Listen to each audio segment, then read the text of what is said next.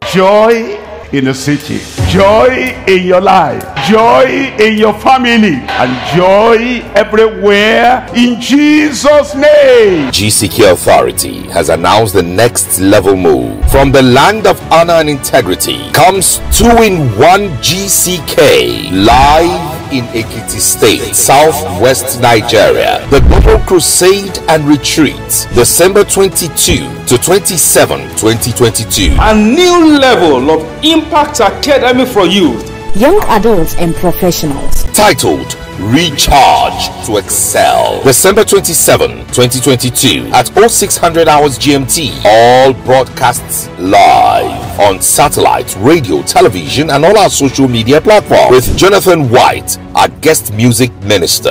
GCK, the gospel to every creature. Let us pray.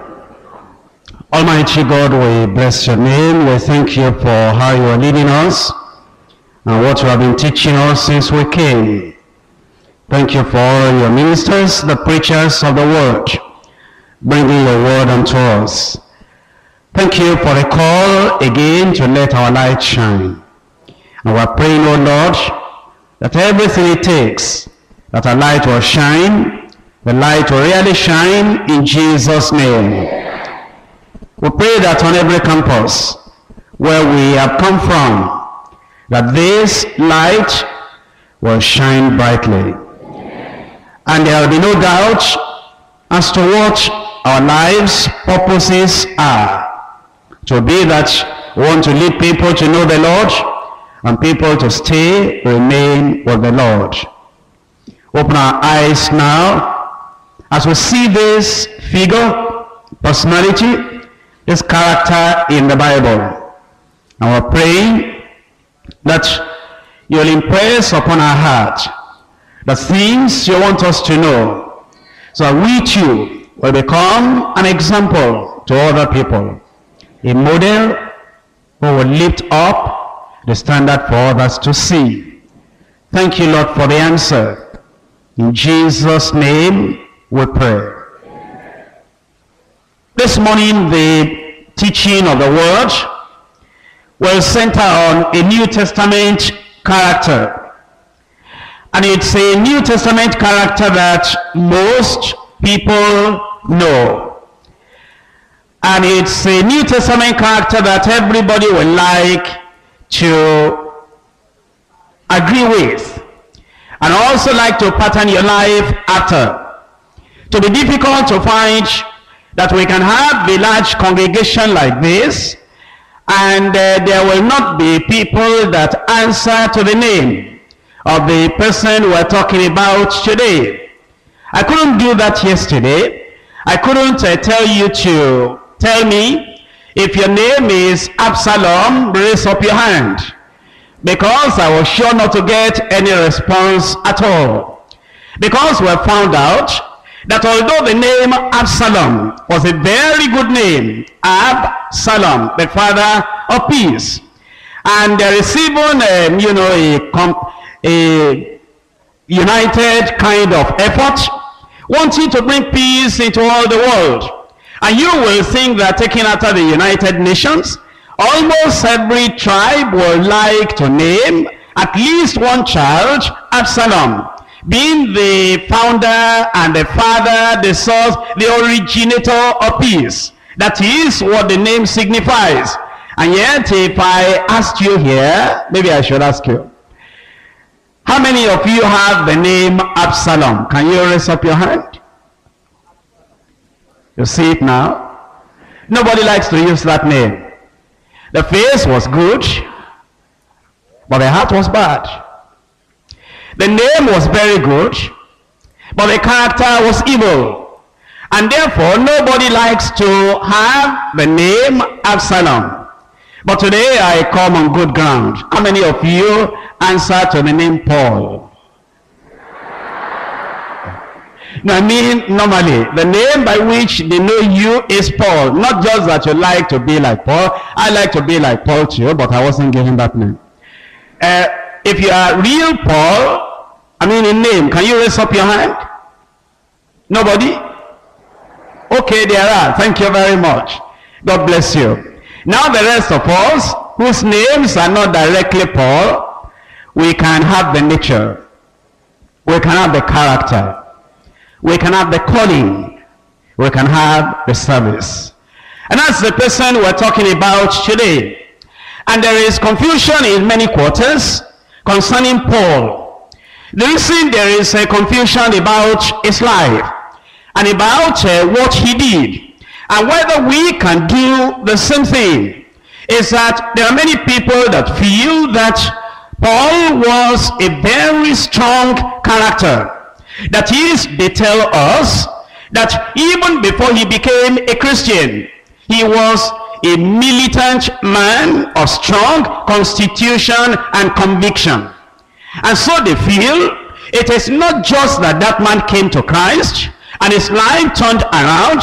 It was that that man himself, in constitution, originally, in conviction, in purpose of life, he had a special build. And therefore many people feel, why should I read about his life and try to pattern my life after his life? After all, he was Paul, and he was strong, and I am so and so, and I am weak. That's the reason we need to look at some references of the Bible, so that we find out, is it possible that this Paul will be a good example, a model, and throw a challenge at us that we can follow. In 1 Timothy chapter 1. 1 Timothy chapter 1, reading from verse 1.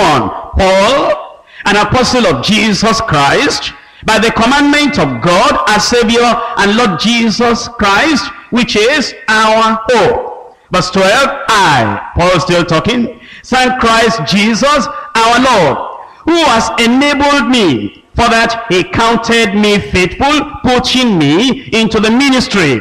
Verse 16, howbeit, for this cause I obtained mercy, that in me first Jesus Christ might show forth all long suffering. Here is what you need. For a pattern, to them which should hereafter believe on him to life everlasting. Here Paul the apostle was saying, and he said it by the Spirit of God, that many people will look at my life and they will classify me in a separate group, compartment, all alone by myself. And they will tell themselves, we can't follow him. We can't be like him. We can't pattern our lives after him. He cannot be a model. He lived in a special area, and he lived in a special era, and he did a special thing, and he was called into something that the ordinary fellow will not be called to. And Paul the apostle said, no, I was called out of the world into the kingdom of God. I was translated from the kingdom of darkness unto the kingdom of his dear son. I was removed from the way I was following before to come into a new way. Why? To be an isolated individual that nobody can follow, that nobody can pattern his life after? He said no, for a pattern to them which should hereafter believe on him to life everlasting. Some sisters will read about Paul, and they will say he was a man, and he lived in a special world that is only made for some special men. I'm just a lady, and because I'm just a lady, how could you expect me to get anything from the life of Paul, a man, and then pattern my life after him? For a pattern to them which should hereafter believe. That means if you're a believer, whether you are a brother or you are a sister, if after Paul hereafter believe, you have now believed, then he is a pattern unto you. And you are going to have a lot of challenges from the life of Paul the apostle. And I pray it will not be too late for you. You know, there are people that pick up challenges too late. And, you know, they hear it for the first time. They don't even want to touch it. They hear it for the second time. They don't want to think about it. They hear it for the third time, and they now begin to think, maybe there is something in this thing. And then after hearing it for the sixth time, at the 11th hour, when their life is almost coming to an end, they say, maybe I need to think about this thing very seriously. And too late, they take up the challenge. It's like when I was in the university, and I don't know what happened to this man. I think he took up the challenge too late in the class, and the majority of us were in our early 20s. And this man, obviously, he could be a daddy to a few of us. And he was there in the class, and he had done his O-level, A-level, many years before. Before we even finished primary school, he had finished his O-level, A-level. And he didn't think he wanted to do any other thing. And then he looked at the papers, and then saw the advertisement that now you can apply. And he decided at old age that he wanted to apply. And there we were. And the lecturer will come to the class and put all those things. It was at the time when modern maths was in vogue. And the algebra was so new to him, not like what he did in the A-level. And the lecturer will talk and write and do everything. And our old man will just be looking at the board like this. And then when we finished the class, he'll come to me, because all the other people, if you went to them, they'll be saying, old man, what are you doing here? But he knew, because I was born again, I was a Christian, and he knew I wouldn't call him old man. He'll come privately to me and say, come, this thing that this man was saying in the class, do you get tail or head or middle of it? And then I will get him aside and begin to explain all over to him. And then you'll say, now I see. But he only saw it for that day. The second day was still going to come to me again. Old man. You see, there are some people that take the challenge too late. But eventually, you know, it's a pity. Even that first year, he managed to just, you know, come to the class, go to the library. He read everything he could read. I think after the session, they called him and advised him, because I didn't see him the following year. Not that he changed department, not that he changed subject. I think the old people called him and they talked heart to heart, age to age. And they advised him to go back and be teaching in the secondary school. And I think he saw that that advice was reasonable. It was too late for him. You see, there are people that take the challenge too late. While we're talking about it today, when they should take up the challenge and say, yes, I'm going to go with it, they do not wake up at the right time. But I pray you'll wake up today in Jesus' name. In 1 Corinthians chapter 4. 1 Corinthians chapter 4, reading from verse 16. Wherefore, I beseech you, be ye followers of me. Again, Paul here was talking to the Corinthian church. And in the Corinthian church, you know, there were young people there. He didn't say, young people, I'm not addressing you. There were women in that church. He didn't say, you women, I excuse you. And there were men there, even new converts there. He didn't say, new converts, go to bed, go and sleep. This is not for your hearing. And then there were other people that were strong. He didn't call the strong and say, here is something for your personal, private consumption. I'm telling you, be ye followers of me. No. Already he told them in the Corinthian church, you see, your calling, brethren, how that not many mighty, not many noble, not many wise according to the flesh are called. He has called the feeble, he has called the base things of the world, he has called the foolish to confound the mighty. To the foolish, to the base, to the people that were not of the iron constitution of Paul the apostle, after they were born again, he now told all of them, wherefore I beseech you, be ye followers of me. You can tell them that what we're considering today is not for an isolated class of people. It's not for the fortunate people that may be able to pick up the challenge. It's for all the believers. In 1 Corinthians chapter 11 again. Verse 1, chapter 11, verse 1. Be ye followers of me, even as I am also of Christ. Of course, he told them He said that you are like babies. I cannot speak to you as unto spiritual. Then Paul, that's all right, excuse us. He said, no. Although you are being like babies, although you are immature, although you do not have the character that I expect a real, developed, matured Christian to have, yet I'm calling upon you not to remain the way you are, not to stay at the level where you are. In fact, although the gap between Paul and the Corinthians, the gap was very, very wide, he said, hurry up, join me here. He said, buck up and join me here. He said, run, make an effort, run faster. And now come along with me here. Let's be united, be ye followers of me, even as I am also of Christ. Which means then, we cannot give an excuse and say, I'm a new convert. He said, come on, follow me. You cannot say, I'm just a lady, there is nothing I can do. He said, I'm calling you, hurry up and join me here. And he said, you cannot say, I am immature, I am underdeveloped, I am underprivileged, I do not have the constitution of Paul the apostle, therefore have me excused. He said, no, come on, join me here, be ye followers of me. And you know, sometimes we'll come to a meeting like this, and there are people that will excuse themselves in every serious thing we are talking about. We come and we talk about repentance and restitution. Oh, he says, I am not deep alive. Excuse me. I cannot do that.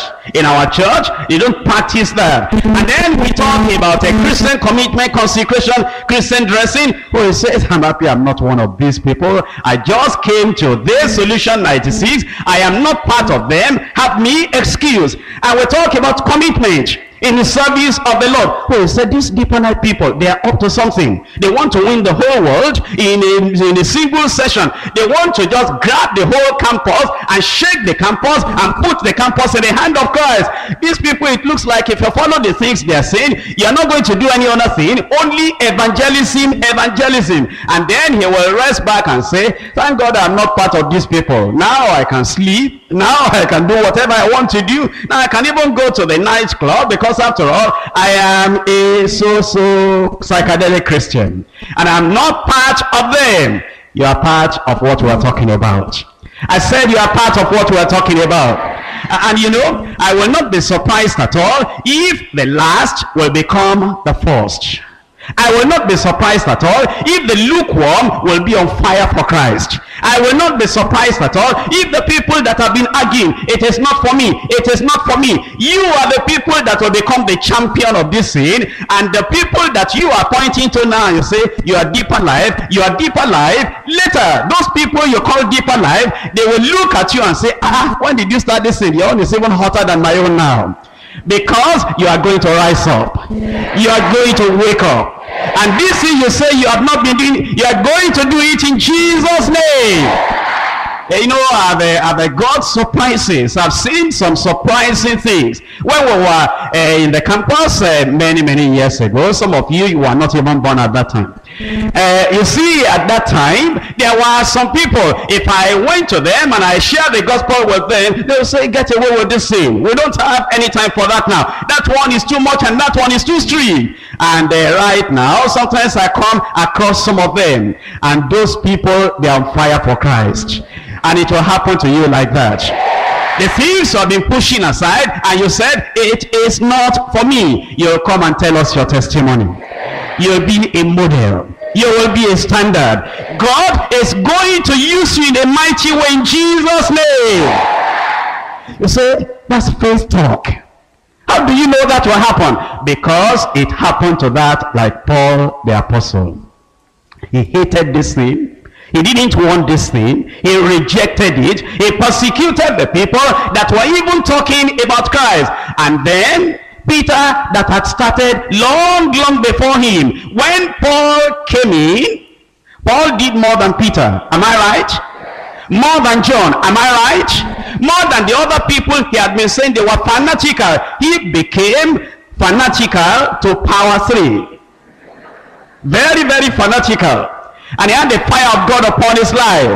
That's why I am full of hope and expectation that everyone here this day, the fire of God will come upon you. And the thing you yourself, you have been criticizing, and you have been pointing, fanatical.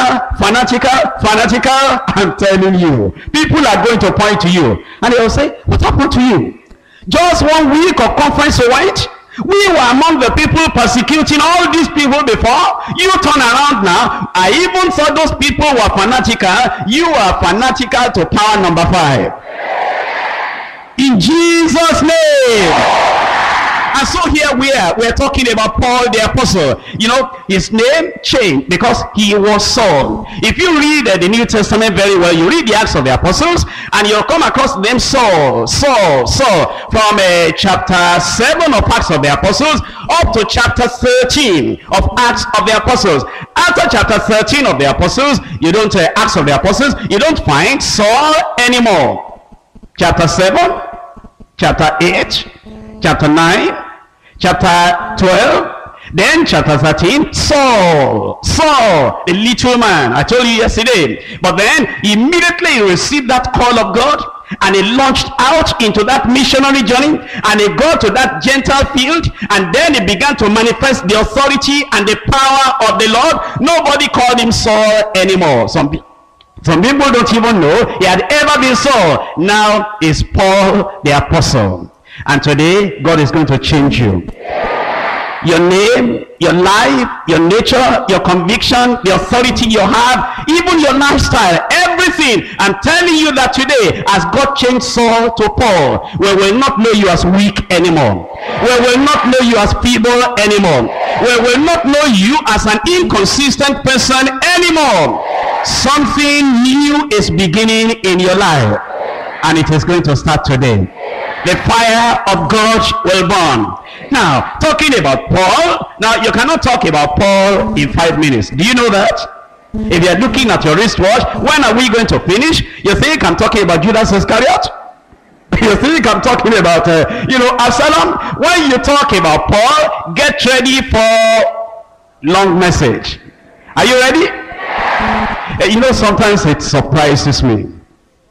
The students that go to the lab, and they spend 2 hours, 3 hours looking at that little thing and plotting the graph. When they come to the church, when I preach for 30 minutes, they're looking at their wristwatch.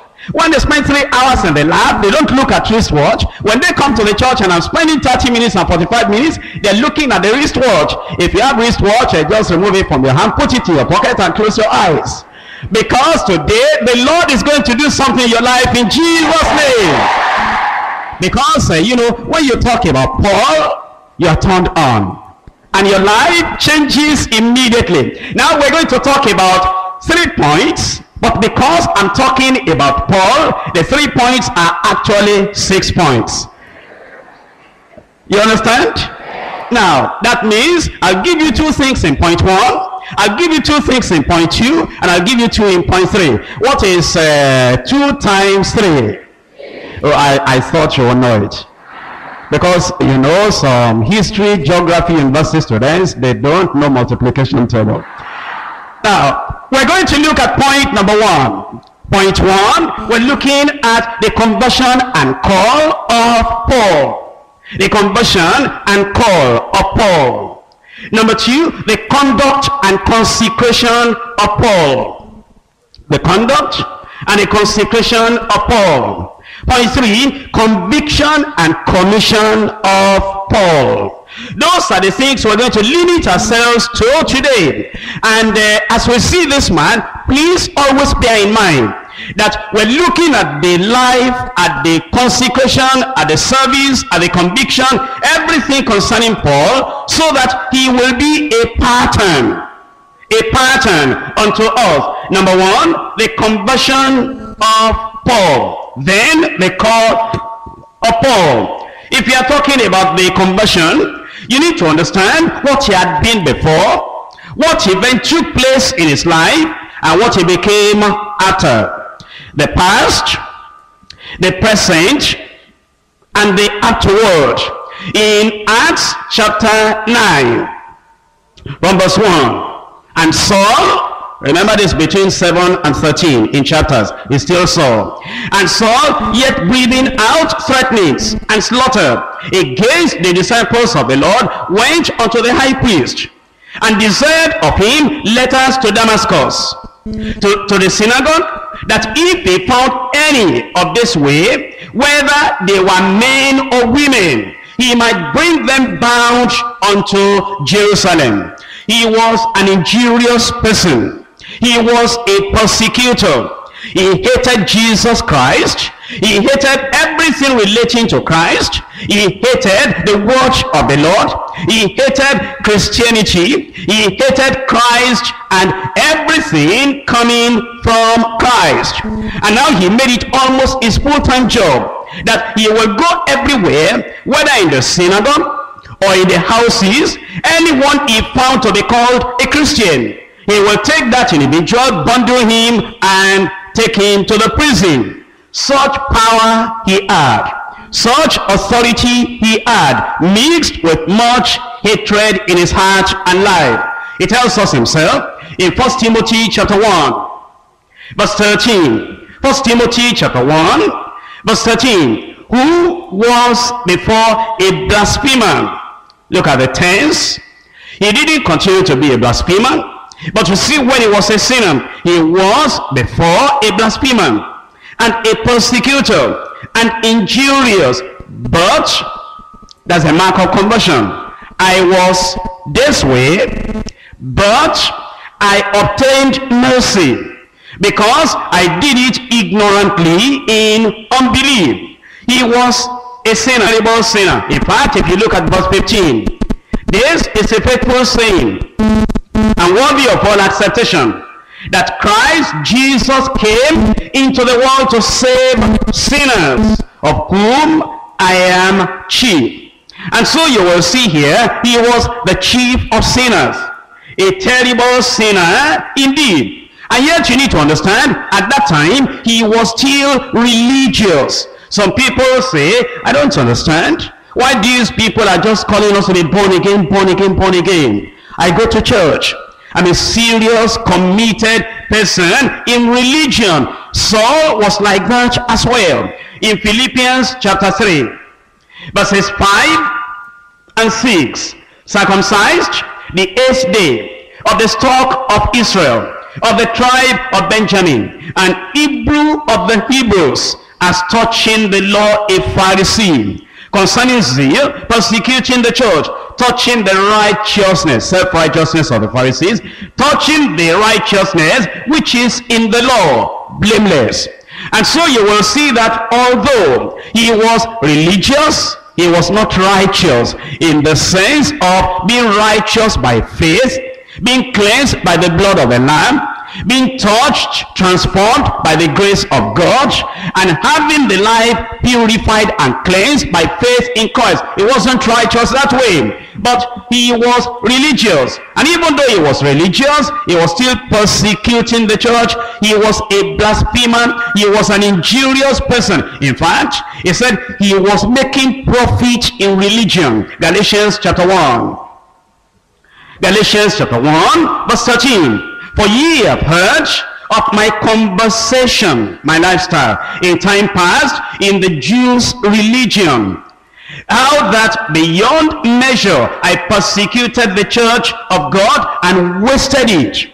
He said beyond measure. Even unbelievers thought he was going too far. The persecution was too much. He now said, beyond measure, I persecuted the church. In verse 14, and profited in the Jews' religion above many my equals in mine own nation, being more exceedingly zealous of the tradition of my fathers. He was zealous of tradition, but he didn't have transformation. There are religious people that are zealous of tradition, and they will tell you, I am a Catholic, I stand for everything the Catholic stands for. Other people will say, I am an Orthodox believer, and I stand for everything Orthodoxy stands for. Other people will say, I was born in this other religion, and I stand for everything that religion stands for.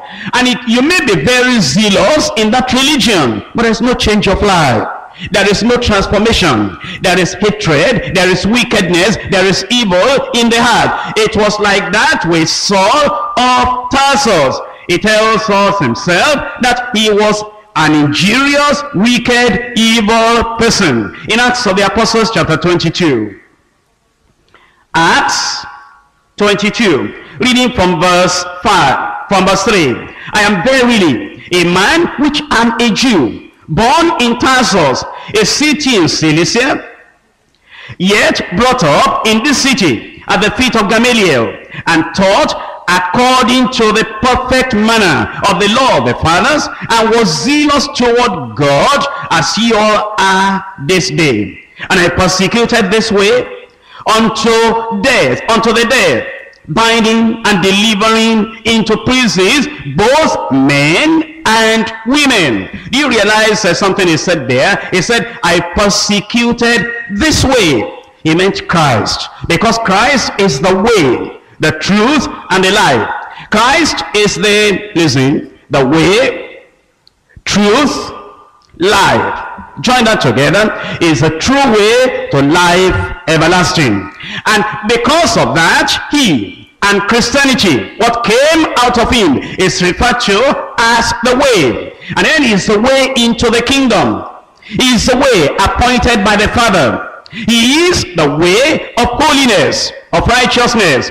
And he is the way, the only way that leads into the kingdom of God, into the bosom of the Father. And they Saul persecuted this way, even unto death. In verse 5, as also the high priest doth bear me witness, and all the estate of the elders, from whom also I received letters unto the brethren, and went to Damascus to bring them which were there bound unto Jerusalem for to be punished. You will see then his past life. He continues to tell us in chapter 26, from verse 9, chapter 26, verse 9, I verily thought with myself that I ought to do many things contrary to the name of Jesus of Nazareth, contrary, opposed to the name of Jesus Christ, which thing also I did in Jerusalem, and many of the saints did I shut up in prison, having received authority from the chief priests, and when they were put to death, I gave my voice against them, and I punished them of one in every synagogue, and compelled them to blaspheme. And being exceedingly mad against them, I persecuted them even unto strange cities. And so you see the life that Saul lived before he met the Lord. But thank God he met the Lord. And no matter how far you have gone, you will meet the Lord. Because you see, the Lord loves you. The salvation of Paul the apostle should be an encouragement to every one of us, that no matter what you have done in the past, no matter what evil you have done in the past, no matter the persecution you have caused Christians in the past, I believe that the Lord will touch your life in Jesus' name. This April, that is this year, we had Easter retreats here.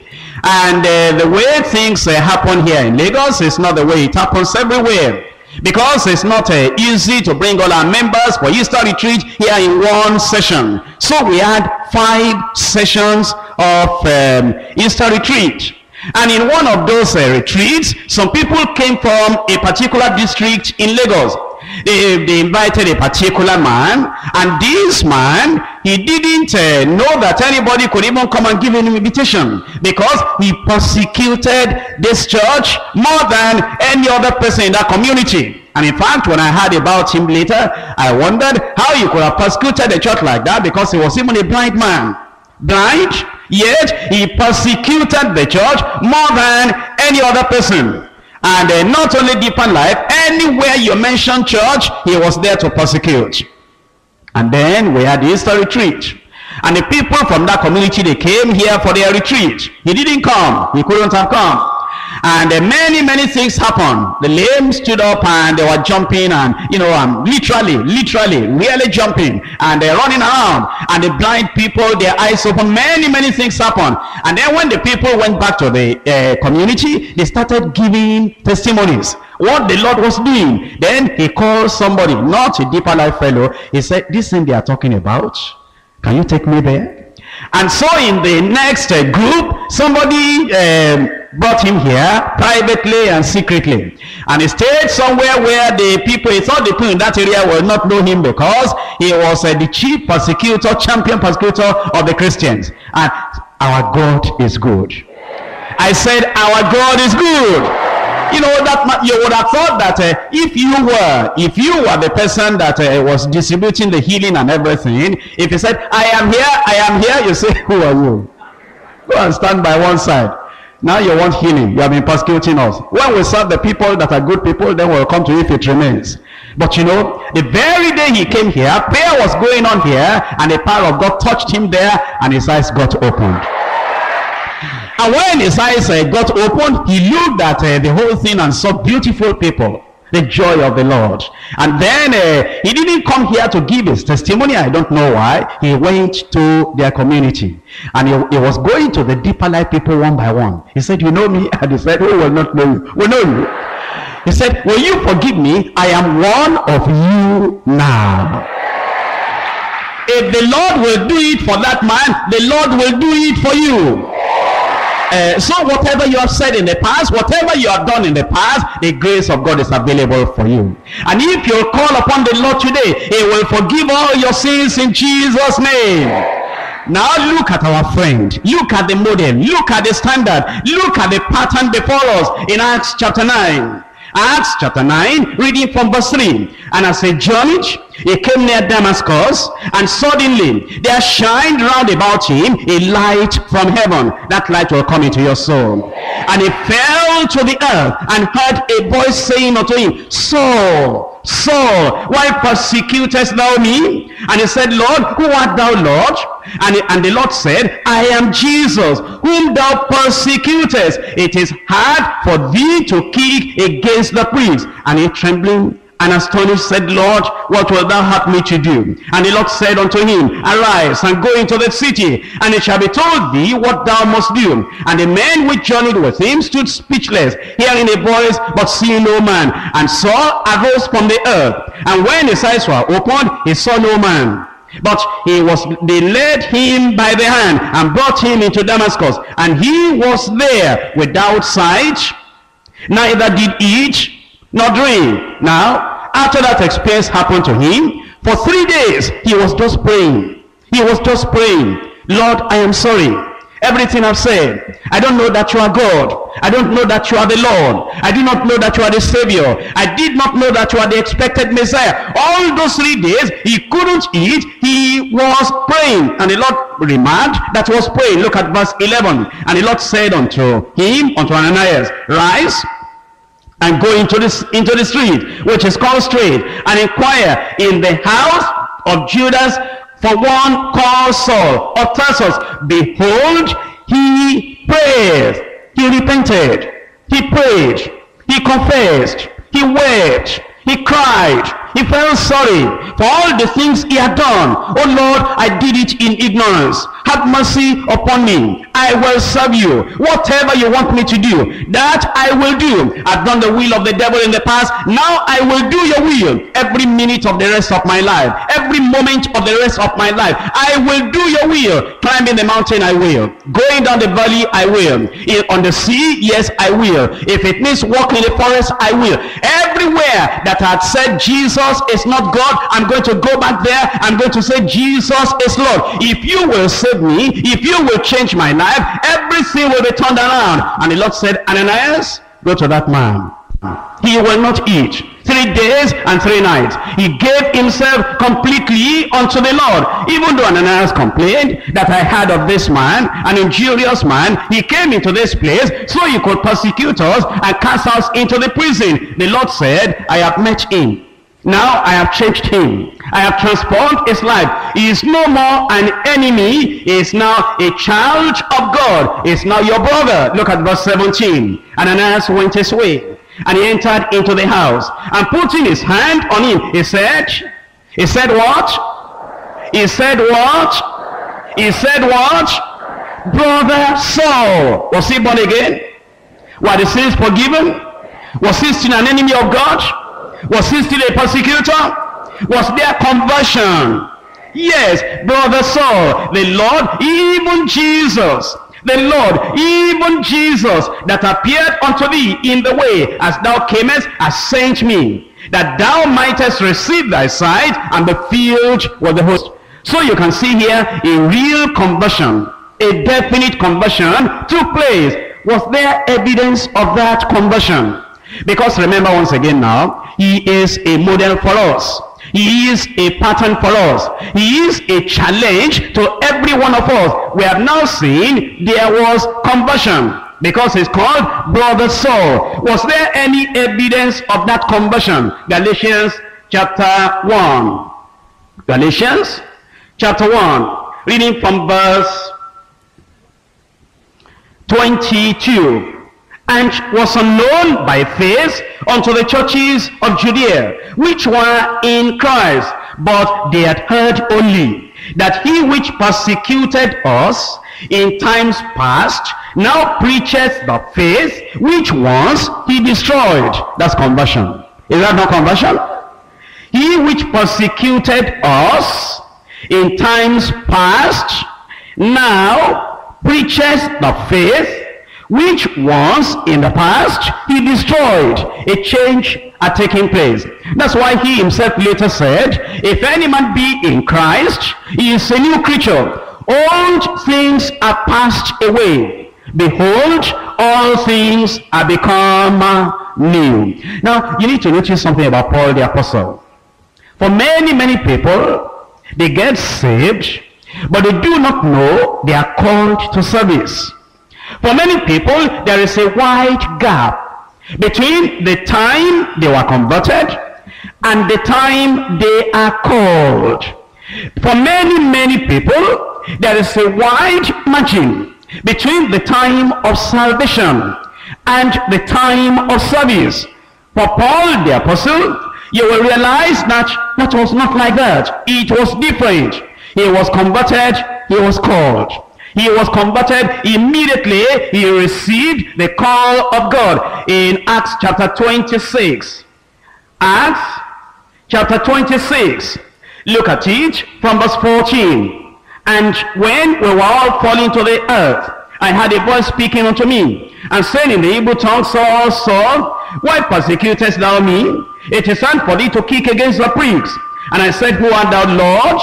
And he said, I am Jesus, whom thou persecutest. That was still before he knew the Lord. But the voice of the Lord was coming to him now. And the voice of the Lord called him to a change of life. Look at what follows immediately. But rise and stand upon thy feet.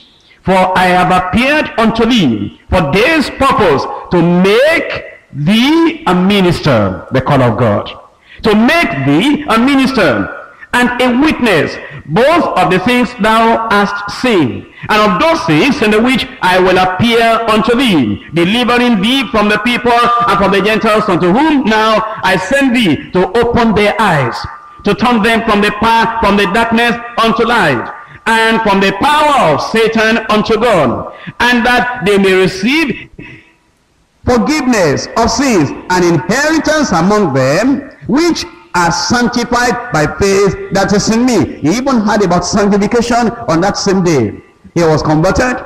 The Lord spoke to him about the call into the ministry, and the Lord even told him there's something called sanctification at that time that he was being called. Now we have seen the conversion, and we have seen the call. I go to point number 2.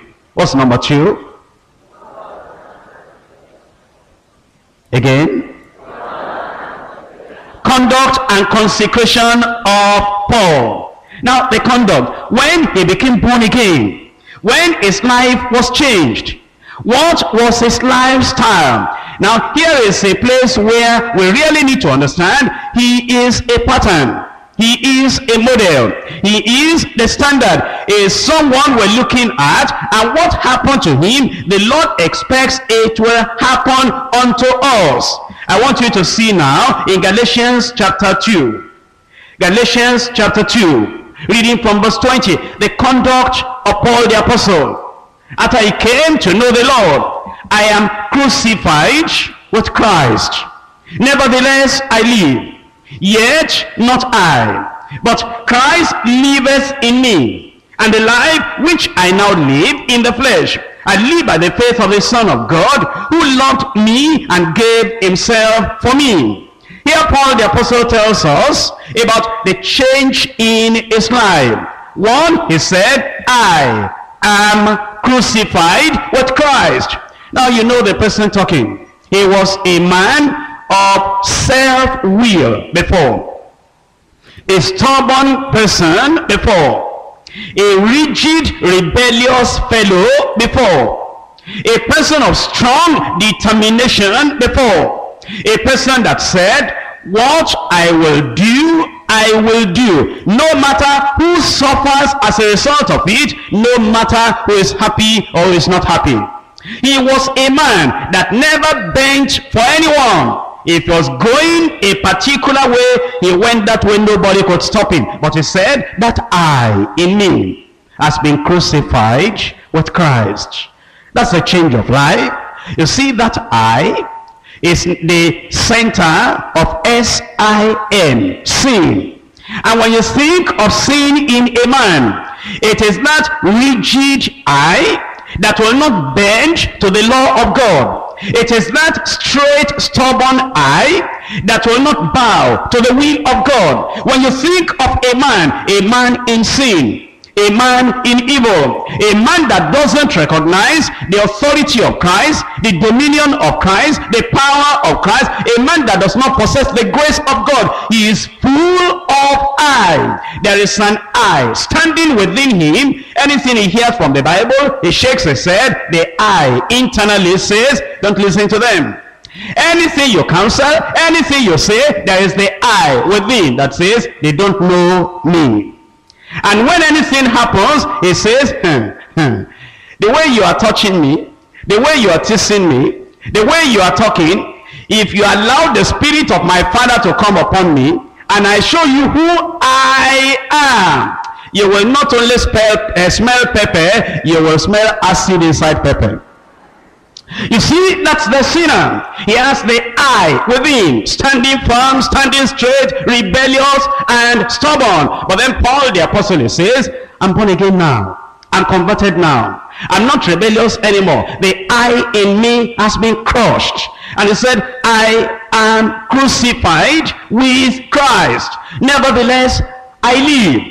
Nevertheless, I live. Now, you say, but you said I was crucified. And I told you, I is the center of sin. S-I-N. But he still uses the word I. He says, nevertheless, I live. Now listen. In the past, it was the I in sin. But now, this time, it is the I in him. H-I-N. Still at the center. The I in sin had been crushed, had been cancelled, had been removed. But then, is there no I anymore? Oh yes, there is still I, the I in him, in Christ. Because you see, when you are now in Christ, you abide in him. You rest in him. You walk in him. You live in him. You pray through him. Everything you do now is centered on him. It's now the I in Christ, I in him. It says therefore, nevertheless I live, yet not really I. Not my old sinful self. Not my old selfish individual. Not my old criminal kind of life, yet not I, but Christ liveth in me. And the life which I now live in the flesh, I live by the faith of the Son of God, who loved me and he gave himself for me. That's the conversion. That's the change of life. That is the transformation that has taken place. And when you are really born again, there will be that transformation also. There will be that change in your life as well. In 2 Corinthians chapter 4 verse 2. 2 Corinthians chapter 4 verse 2. But have renounced the hidden things of dishonesty. That's a new life. You renounce the hidden things of dishonesty, not walking in craftiness. Paul the apostle said, my conduct is now different. Lifestyle now different. No more hypocrisy, duplicity, pretense, fraud, magic, all the hidden things of dishonesty, occultic things. When you say hidden, occultic. But he says, we're no more walking in craftiness. We're not living dubious lives anymore. We're not living in any dangerous way anymore. Neither are we handling the word of God deceitfully. You will see then that life had become totally different. Not only that, he has straightened up the past. Acts chapter 24 and in verse 16. Acts 24 verse 16, and herein do I exercise myself, Paul talking, to have always a conscience void of offense toward God and toward men. Oh yes, he said, I remember the people I offended. My conscience smarts for it. My conscience pricks me because of all the things I did before I knew the Lord. And what have I done? I've gone to those men, I've gone to those women, I've gone to those families, and I've straightened out everything that was wrong, so that I could have a conscience void of offense toward God and toward men. That's what the Lord is expecting from you. If you say now you are born again, if you say now your life has been turned around. In 1 Thessalonians chapter 2. 1 Thessalonians chapter 2 from verse 3. For our exhortation was not of deceit, nor of uncleanness, nor in guile, in deceit.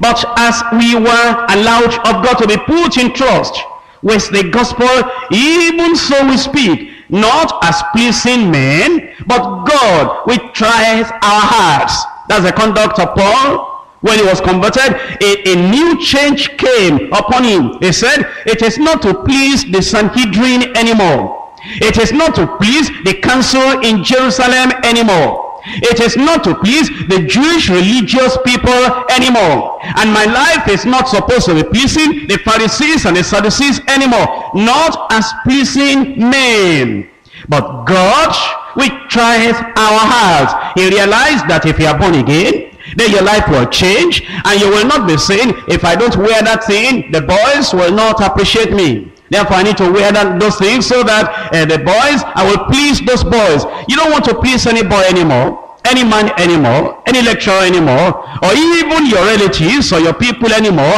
not as pleasing men. When you are truly converted, the only thing that matters to you, am I pleasing God? Am I in the will of God? Am I obeying the word of God? Or am I trying to do anything that will please any individual? In verse 5, for neither at any time used with flattering words, as ye know, nor a cloak of covetousness. God is witness, nor of men sought we glory.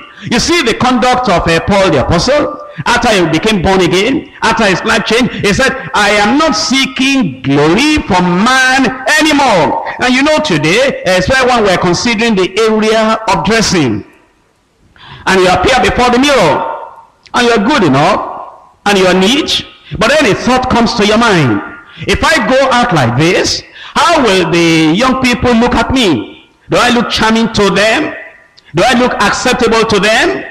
Do I look all right to them? You see, the unbeliever and the one that already he comes to the church, or he is hearing the messages, but there is no definite change. He's not thinking about God. He's not thinking about the word of God. All he's thinking about is, how does this appearance look to my classmates?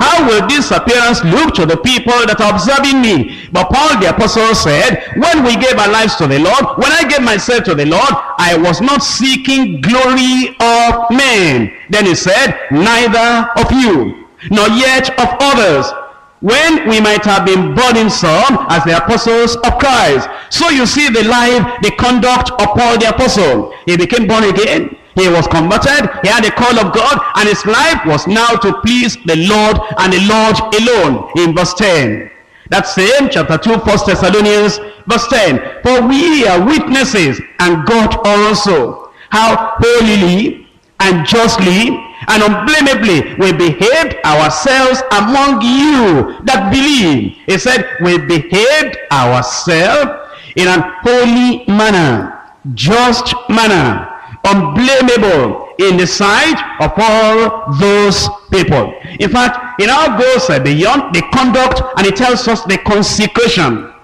Conduct and consecration of Paul. Now see the consecration in Philippians chapter 3. Philippians chapter 3, reading from verse 7. But what things were gained to me, those I counted loss for Christ. That's consecration.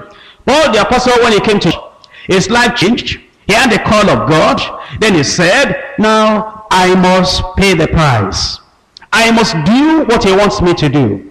I must give whatever it will take. I must please the Lord. I must satisfy the Lord. Then he looked at his life, and there were some things in his life that meant profit, that meant gain, that made the people of the world, the peer group in the world, to appreciate him. And he said, I can't keep all these things anymore. I can't hold on to those things anymore. If I'm going to please the Lord, my life must be fully given, sacrificed, consecrated, devoted unto the Lord. And so what things were gained unto me, those I counted loss for Christ. Verse 8, yes, doubtless. And I count all things but loss for the excellency of the knowledge of Christ Jesus my Lord, for whom I have suffered the loss of all things, and do count them but dung, that I may win Christ. You see, that's the consecration of the real believer, the true believer. He wants to be able to push aside everything that will hinder his commitment unto the Lord. That man was a man of conviction, and the Lord gave him a great commission. That leads us now to the third point, the conviction and commission of Paul. Conviction. You see, the people that have no conviction, they don't get anything done in life. And as you look at Paul the apostle, he traveled more than any other apostle. He was dedicated more than any other apostle. He preached more than any other apostle. He suffered more than any other in his own time. And he wrote more than any other in the New Testament. In fact, when you think about the gospel, and you think about the cardinal doctrines of the gospel, you have to go to the writings of Paul the apostle. The Lord gave it to him, gave him so much revelation. Why? Because he was a man that was sold out to the Lord, that said, I am going to go all the way with the Lord. He had a special commitment, therefore the Lord gave him a special commission. He had a special consecration, therefore the Lord gave him a special privilege.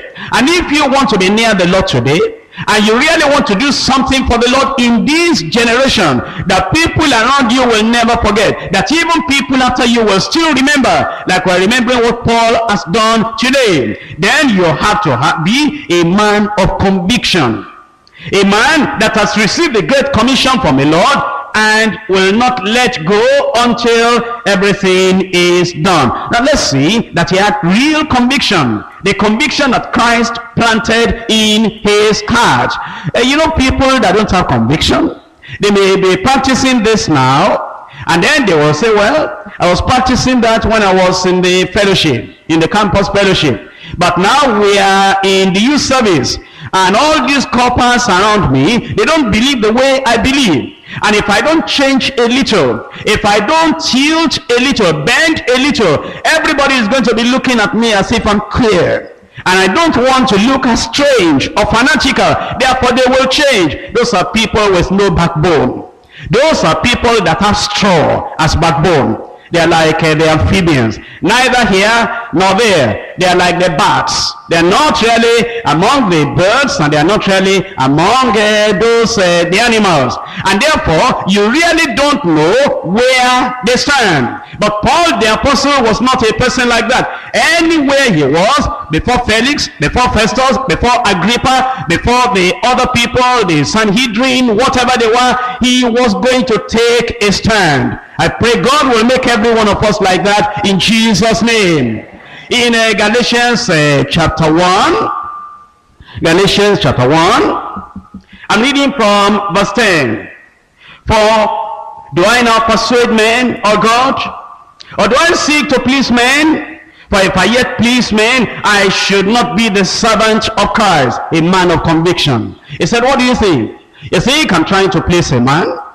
You think I'm trying to dance to every tune? You think I'm trying to do something because the people are pushing me, putting pressure on me to do that? You think I am a servant of men? He said, if I yet pleased men, I should not be the servant of Christ. For I certify you, brethren, that the gospel which was preached of me is not after man. But for I neither received it of man, neither was I taught it, but by the revelation of Jesus Christ. He got it from the Lord, and he kept true and faithful to it as he got it from the Lord. He had conviction concerning Christ. He had conviction concerning God. He had conviction concerning the Holy Ghost. He had conviction concerning the word of God. In 2 Timothy chapter 2, reading from verse chapter 3, reading from verse 16. Here was the conviction he had. No wonder he did what he did. All scripture is given by inspiration of God. That's why he never made jest of any part of scripture. That's why he never tried to modify any part of scripture. That's why he never rejected any part of scripture saying, I will not allow the scripture to control me. He had conviction, strong conviction on the word of God. Sometimes I find young people, and they will get up and say, yes, we're going to serve the Lord. We're going to take the country from the north to the south, all the campuses we're going to take for Christ. But they do not have conviction on the word of God. They are wishy-washy. This doctrine comes today, they accept. Another one comes another time, they accept. And the people that do not have conviction, you cannot do much in the kingdom of God. I remember in my university days, and some few years after I came out of the university, many kinds of doctrines were coming into this country. And there were some of the students at that time, and some of the people that had passed out, and they will go to a particular university, the one I came out from, and then in the chapel there, they will come out, and they'll be running around the chapel there. And after that, they will bend their head, at a particular angle, because they heard from somewhere in America that if you do that, you're going to get revelation.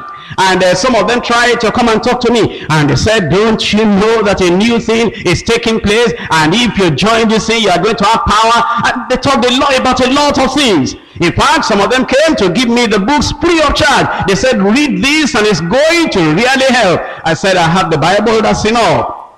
And they were looking for power, and they did some foolish things. And they wanted me to join along with them. Although I was young, but I read the Bible. And I said, this word of God will be what I will stand upon. And I want to tell you now, I'm sorry for, some of them, what happened to them. Some of them just died. Now the reason why they died is because they were foolish. Because some of those people, some books were going around then on the campuses, how to fast for 40 days. And some of them, young people, they felt that they were told that if you do this, you are going to have it. And it had some great titles that a young person would like to just get into it and plug into it and get that power and do this and do that. And some of them tried it and fasted 40 days, but the problem is that, some of them just lost their lives. And the other people did some other things, and they got into error, into false doctrine. In fact, there were some of them, when this thing came to them, some of them were in the third year, second year university, they abandoned university education. And I was calling upon them, do it this way. They said, no, you are not consecrated. We are consecrated. Education doesn't matter again. I said, but Paul the apostle, who did much in the New Testament, if he wasn't educated, he spoke Greek, he spoke Hebrews, and then he spoke Aramean language. Not only that, he wrote about half of the New Testament. You need education to be able to do the work of God. Oh, they say, no, God can do all things. Without education, we can do it all. They dropped out of school. Now they are nowhere to be found. But you are going to be reasonable. You will have conviction. It is the conviction standing upon the word of God that will help you now to go ahead and do exploits for the Lord. And as I look at you, I'm so happy, because I know something has started already. And something great is going to happen, not only in this country, but in this continent, in Jesus' name. Only we're still waiting. We're still waiting. Because here we are in Nigeria, and those who have come from the other countries, they're wondering. You see now that this is supposed to be an international kind of campus congress, and we have more than 12,000. More than the 12,000 we have here, students, lecturers, professors, and everybody. We don't have up to 100 from outside Nigeria. I think that is not balanced enough. If you have more than 12,000 people and you have less than 100, I believe next year it must not be like that. I said it must not be like that.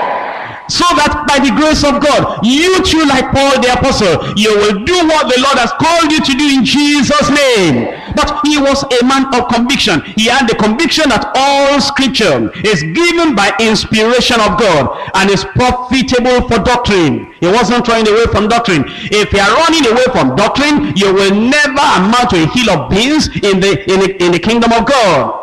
You will never amount to anything. If you're a wishy-washy believer, I don't want doctrine, I don't want doctrine, all I want is dancing. You tell me, anyone that all that he wants is dancing, all he wants is fellowship, all he wants is love, he doesn't want to follow the syllabus.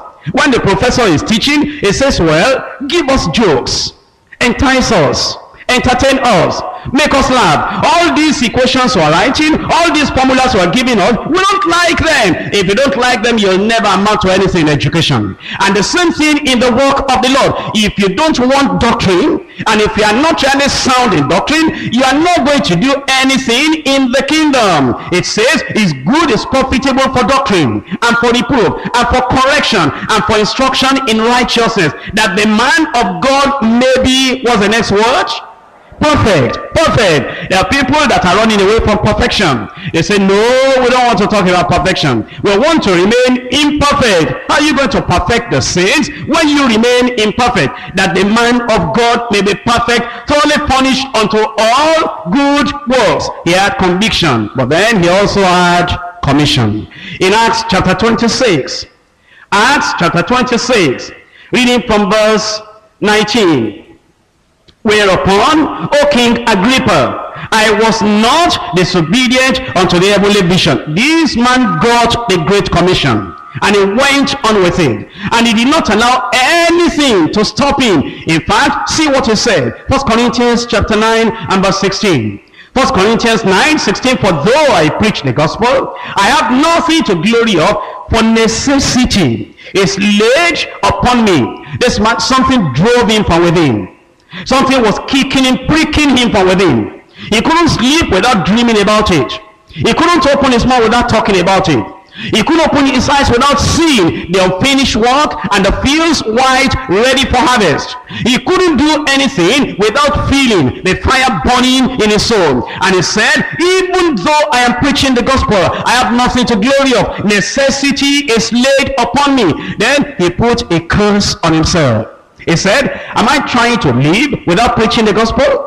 Am I trying to live a life of ease and not wanting to preach the gospel? Am I wanting to go and rest somewhere and say, I don't want conflict, I don't want trouble, the harassment is too much? He said, do you think I'm a man like that? Yea, woe is unto me if I preach not the gospel. He said, my food will not be palatable if I don't preach the gospel. He said, my sleep will not be refreshing if I do not preach the gospel. He said, my life will not be satisfactory if I don't preach the gospel. He said, all the enjoyment and the pleasures, things that will satisfy the flesh, they will not bring any satisfaction to me if I do not preach the gospel. He said, friendship will be nothing to me if I do not preach the gospel. He said, opportunities will be nothing to me if I do not preach the gospel. He said, riches, prosperity, whatever will be a curse upon my life if I do not preach the gospel. He said, the only reason I'm alive, the only thing I'm living for is for the preaching of the gospel. Yes, I preach the gospel, nothing to glory of, necessity is laid upon me, woe is unto me if I preach not the gospel. I pray it will be like that with you.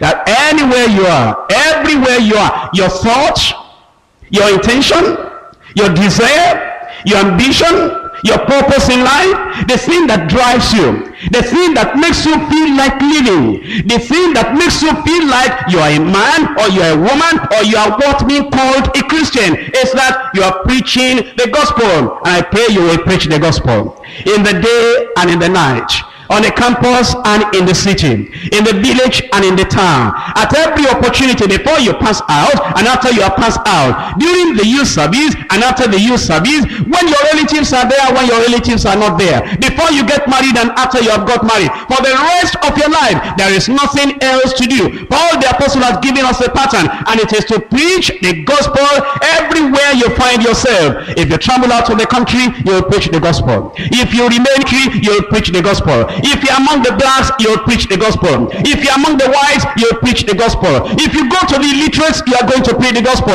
If you're among the educated people, you are going to preach the gospel. If you go among the doubters, you will preach the gospel. If you go among the religious people, you will preach the gospel. Every minute, every moment of your life, there is only one thing to do.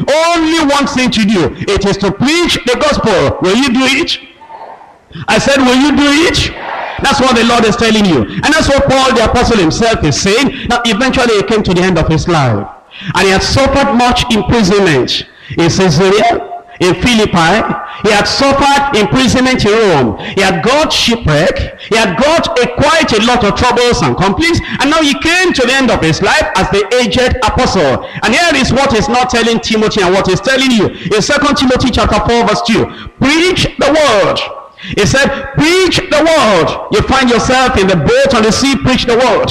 You find yourself in the airplane, preach the word. You find yourself in the vehicle, preach the word. You find yourself in the classroom, preach the word. You find yourself among people, preach the word. You find yourself in your village, preach the word. You find yourself among the people that will contradict everything you are saying, preach the word. Be instant in season and out of season. When it is convenient, when it is not convenient. In the rainy season, in the dry season. In the joyful time, in the painful time. In the successful time, in the time of failure. In the times when everybody likes you, in the time when everybody does not like you. In season and out of season. Reprove them, rebuke them, exhort with all authority and doctrine. For the time will come when they will not endure sound doctrine, but after their own laws they shall heap up to themselves teachers having itching ears, and they shall turn away their ears from the truth, and shall be turned unto fables. But watch thou in all things, endure affliction, do the work of an evangelist, make full proof of that ministry. For I am now ready to be offered, and the time of my departure is at hand. I have fought a good fight, I have finished my course, I have kept the faith. Henceforth there is laid up for me a crown of righteousness, which the Lord the righteous judge shall give me at that day, and not to me only, but to all them also that love is appearing. Paul the apostle we're talking about is in heaven now. He's looking down. I believe he's talking to the Lord Jesus Christ. He said, Lord Jesus, the population of the world is greater than when I was in the world.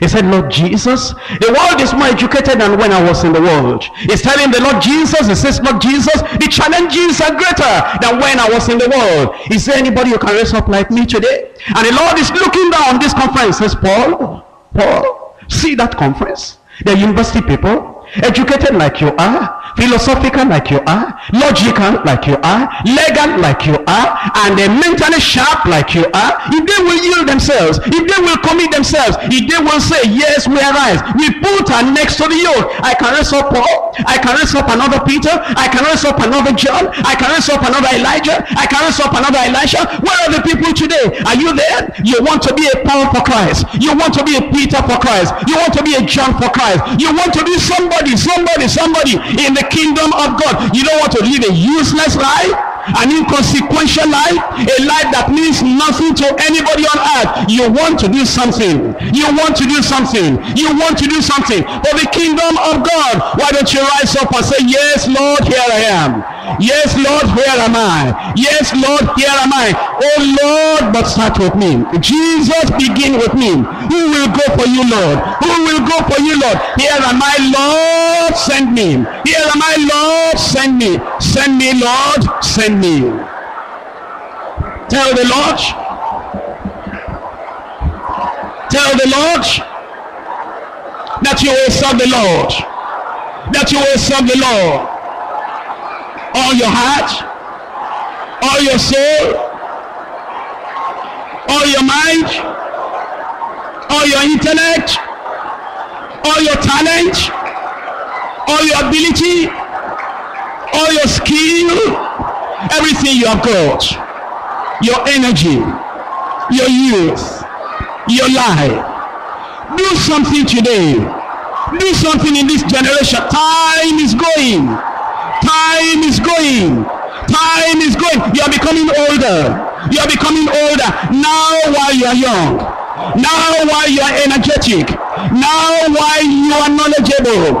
Now while you are healthy. Now while you are sound. Now when you can see with your eyes. Now that you can walk anywhere. Now that you have the command of the language in your hand. Now, at this time of opportunity, rise up and do something. Rise up and do something. Rise up and do something. Rise up and do something. This is the time. This is the time. Don't let the time pass you by. Don't let the opportunity pass you by. Do something. Do something. Do something. The unbelievers are waiting for you. Do something. The sinners are waiting for your message. Do something. The discouraged are waiting for you. Do something. Your campus is waiting for you. Do something for the Lord. For the Lord in this generation. Rise up and do something. Rise up and do something. Rise up and do something. That same grace that transforms Saul into Paul, that same grace is available. That same grace is available. Rise up and do something before it is too late.